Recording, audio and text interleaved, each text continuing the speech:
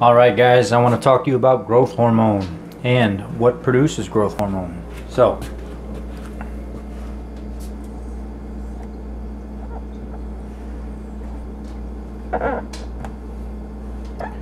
pituitary gland.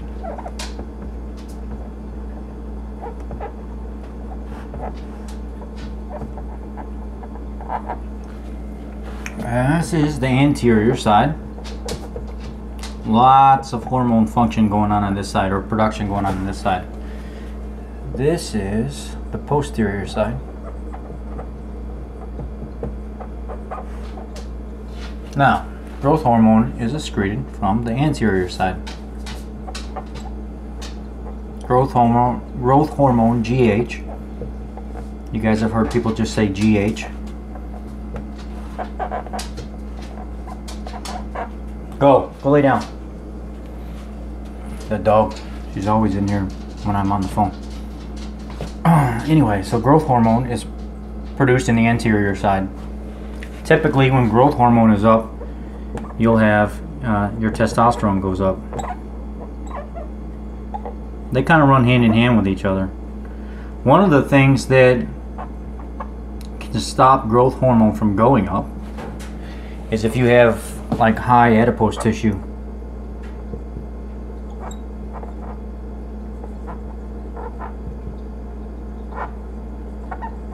Otherwise known as fat. And it produces the hormone leptin. Now, I'm sure you guys have heard of this term called KETO LIBIDO. Women and men. It's called the same thing for both. Sex drives up. You feel amazing. You feel like you can do a lot. The reason that's so effective on the keto diet is because we're practicing this way of life that's called a fasting mimicking diet. When you fast, 24 hours into a fast,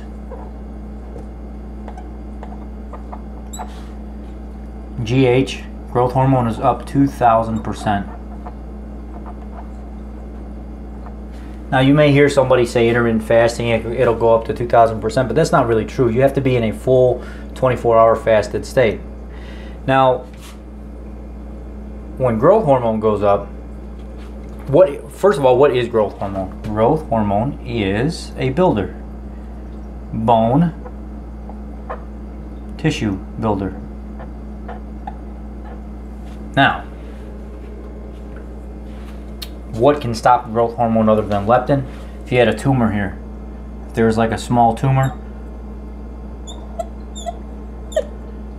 pushing against the pituitary gland, growing on it, it can cause some major issues. It can cause all kinds of growth hormone issues, thyroid issues, it can cause all kinds of stuff.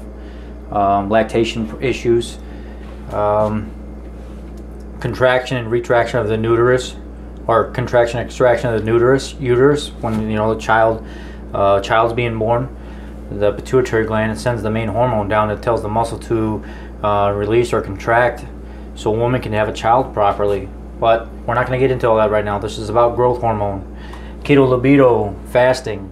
So what ends up happening is when your body knows that you're in a fasted state and you're not giving it food, growth hormone is going to try to growth hormone is your fat burning hormone, but at the same time it also tries to preserve muscle and build muscle. So when you're in a fasted state and you don't have no food in your body to burn, the hypothalamus tells the pituitary gland to tell the pancreas to release glucagon.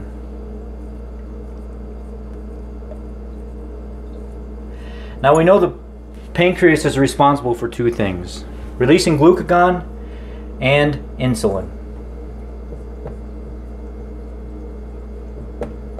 Insulin is to bring the sugar down.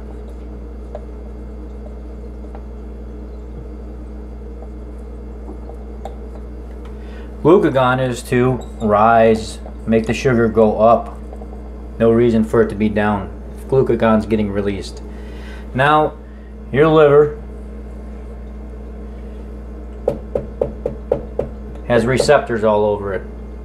You're either going to have a water-soluble peptide, or you're going to have a fat-soluble peptide. And what ends up happening is glucagon will travel after the pituitary gland tells the pancreas to go ahead and release glucagon, because there's no glucose left in the system. So for 24 hours, growth hormone's going up.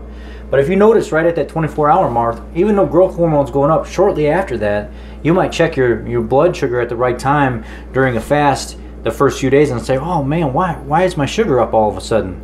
The reason it went up is because you burned through everything that was in your system.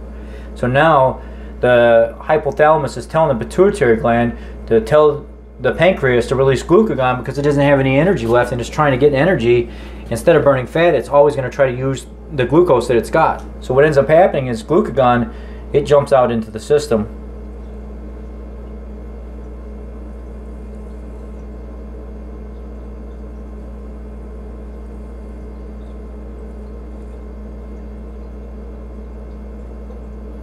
And it's putting all this glucose, or the glucagon, in the system. The hormone goes through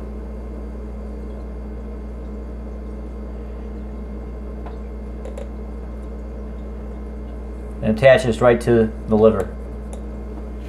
So it hits a receptor on the liver, and it tells the liver to start dumping the glucose that's in it. Well, what ends up happening now is the liver dumps the glucose that it has in it back into the system. So you might have all this glucose sitting in here for a little bit. Blood sugar goes up, and all of a sudden your growth hormone and your testosterone starts going down. Well, this is going to get used up. And once this glucose gets used up, all of a sudden your testosterone, your growth hormone is going to go back up. And you're like, all right, yeah, you know, my blood sugar's back down, my body's doing what it has to be. Well, it could happen one more time. Remember, your liver's not the only thing that stores glucose. Your muscles as well. And when your muscles deplete that, you might have a short spike in glucose just a little bit, and growth hormone and testosterone comes down a little bit. But also, something that can increase this while you're fasting is, as leptin is going down, your GH and your test are both going to go up. So that's why when you're fasted, you're so keen on muscle preservation, because now growth hormone, your building hormone, plus your fat burning hormone is there, testosterone is there. Now you got no glucose in the system, you're burning fat. Something has to happen here. Your liver has to replace some glucose. Your body's never going to be without glucose. You're always going to have something. That's why you do have a blood sugar. Now when you're fasting, your blood glucose is down, but your ketone levels, so your glucose during a fast is down, but your ketones are up. That's normal. Even some diabetics will freak out, but if they test their ketone levels, they'll be way up, and they can pull through it if they just monitor or keep a little bit of a protein source around so their glucose doesn't drop too low. But if they keep monitoring that, they can do that. So what ends up happening is your liver is going to use ketones. And it's actually going to pull from an amino acid source. And guess what? If you're not putting your food in your body, it's got to pull a little bit of muscle. It's got to pull a little bit of amino acid from somewhere. It's just a small, minute amount. So it'll actually pull amino acids, and it'll take that amino acid complex and it'll actually build it using ketones as fuel, or fat as fuel.